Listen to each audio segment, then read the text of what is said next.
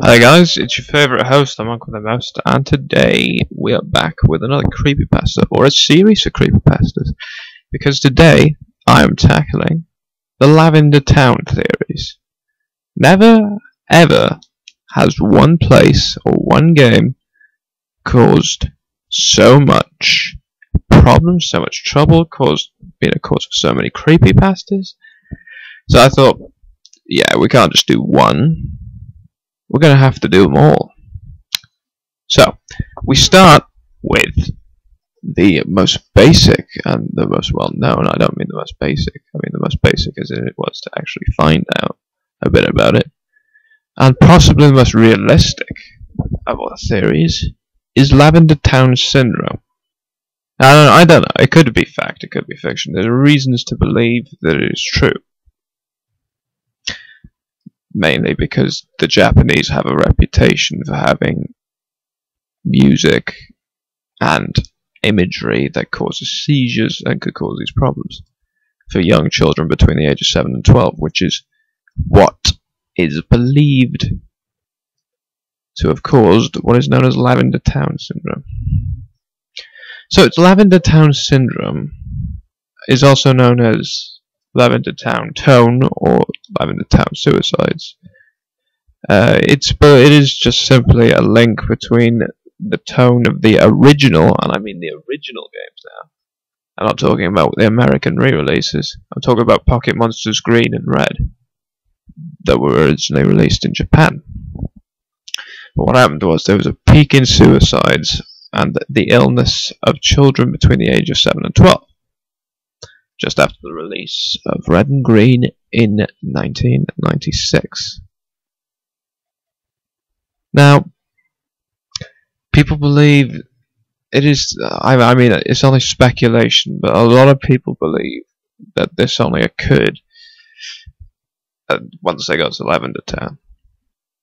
And after listening to the track myself, I know it's got extremely high frequencies.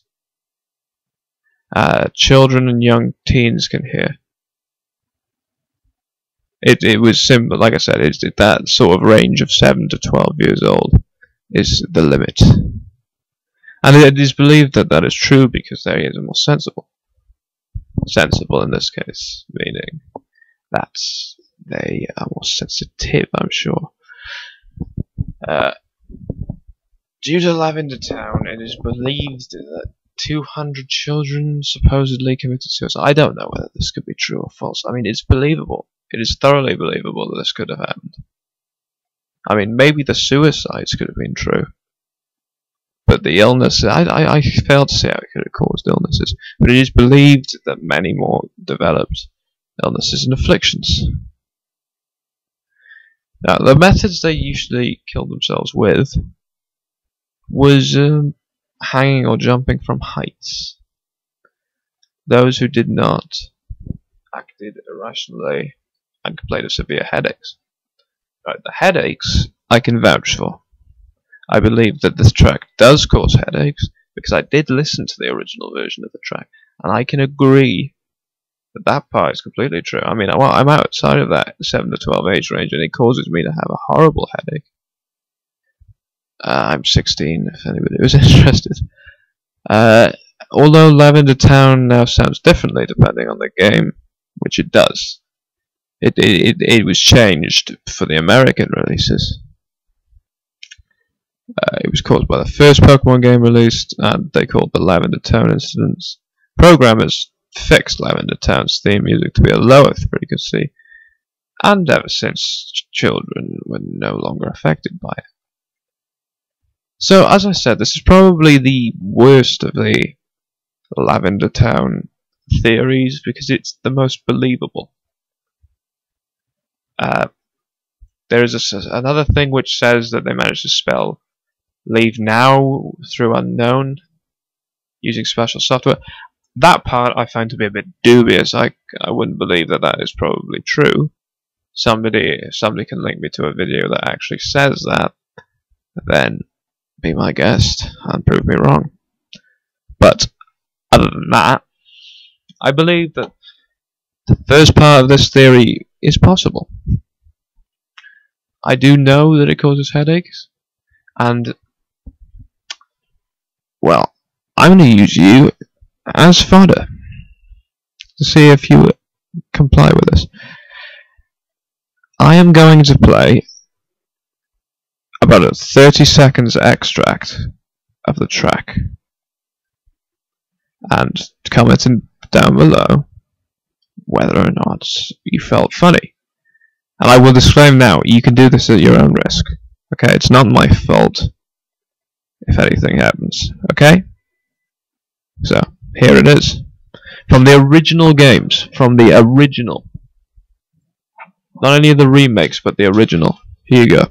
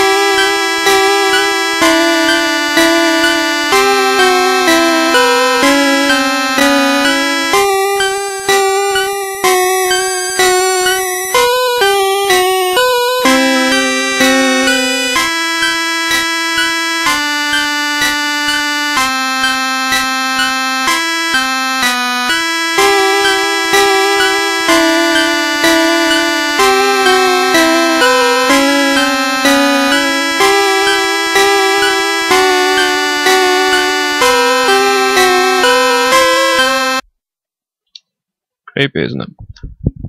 Okay, we now can move on to pasta number 2, or theory number 2.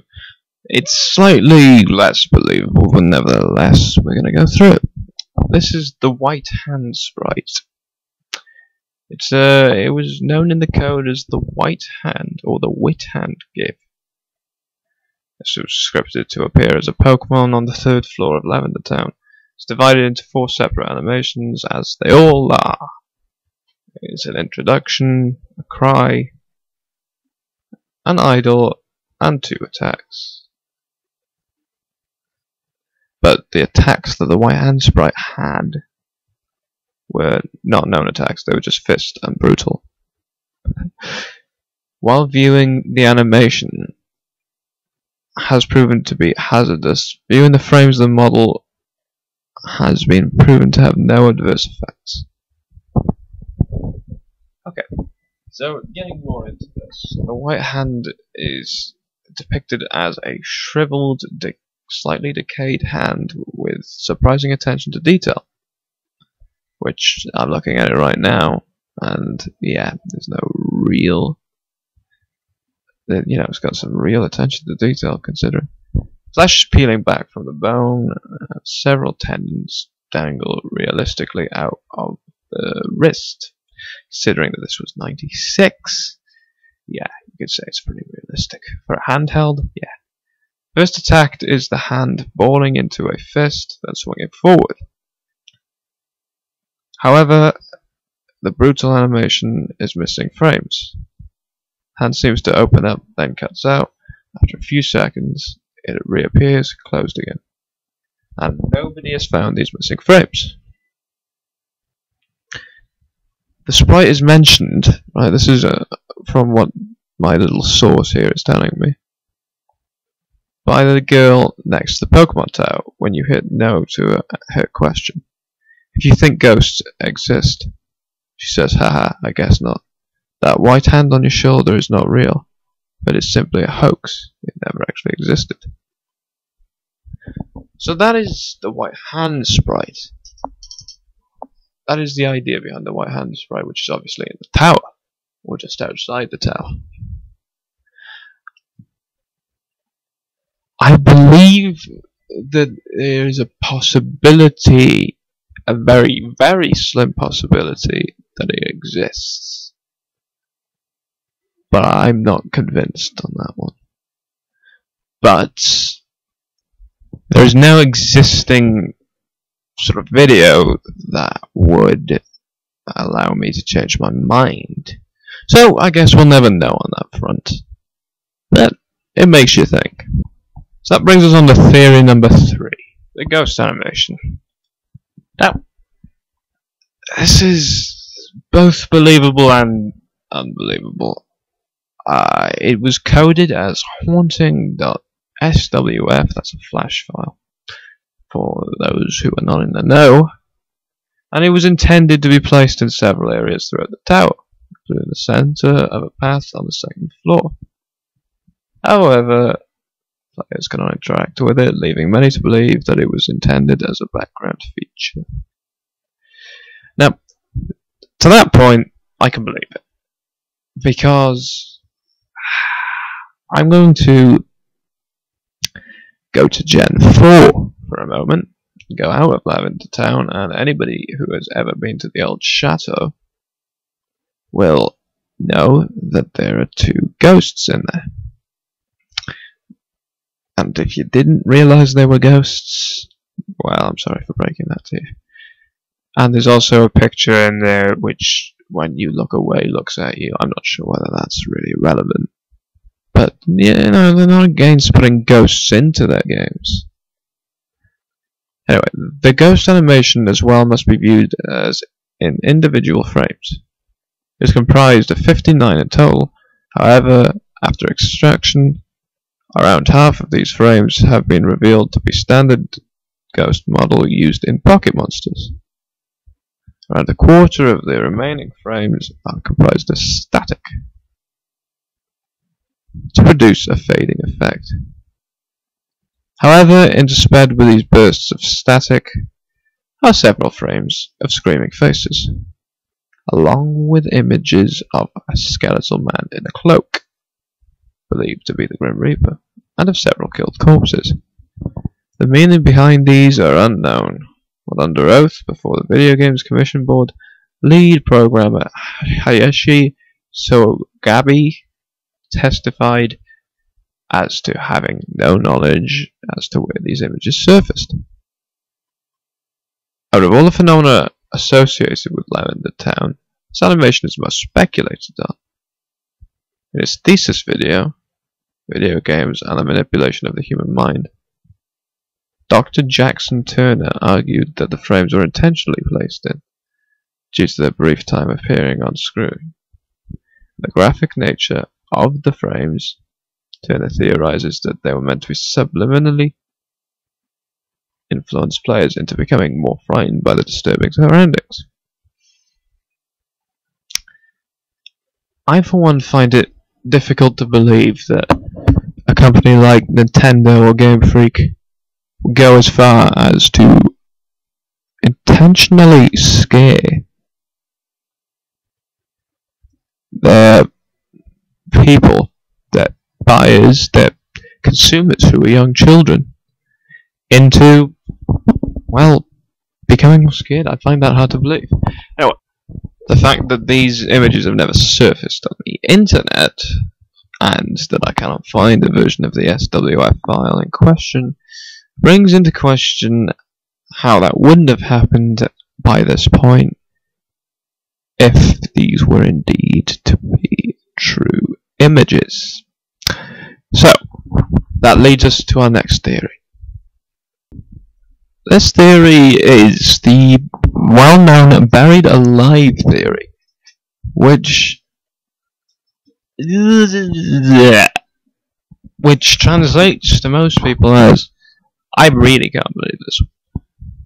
But we're going to look at it. It's referred to as its code, the Berryman script. It was found on the final story of the Pokemon Tower. It's now been replaced with the Marowak ghost, according to the scripts assigned to it. The Buried Alive model was intended to be the boss of the tower. Once reaching the top floor, the following conversation would have taken place. Buried alive, you're here. I'm trapped, and I'm lonely. So very lonely. Won't you join me? After this, the battle would have initiated. Once in battle view, the buried alive model appears to be a decaying human corpse attempting to crawl out of the ground. It has been programmed to have 2 white hands, a Gengar, and a Muk. strangely enough, the protocol for the buried alive actions after it were defeated were not written. In the case of the player defeating him, the game would freeze. However, a specific ending was written by an unknown programmer upon losing the battle. In this ending, the buried alive was to have stated, "Finally, fresh meat," followed by several lines of gibberish. He was then to have dragged the player into the ground surrounding him. The scene would finish with a typical game over screen. However, in the background, an image of the buried alive character devouring the player was to have been shown. I don't know whether these actually exist. Oh, hang on a second. He was to have then dragged the player to the ground surrounding him. Oh, yeah, I've just read that. Especially strange are the protocols for after this scene. The cartridge was to download this image to the small internal memory contained in the Game Boy, overwriting the title screen that normally accompanied the Game Boy turning on.